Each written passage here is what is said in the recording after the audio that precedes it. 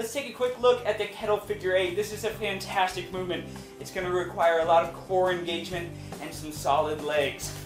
You do this movement, legs spread a little wide. You're going to pass the kettlebell from one hand to the next. Just right here. Not any twist in the hips. Legs are solid.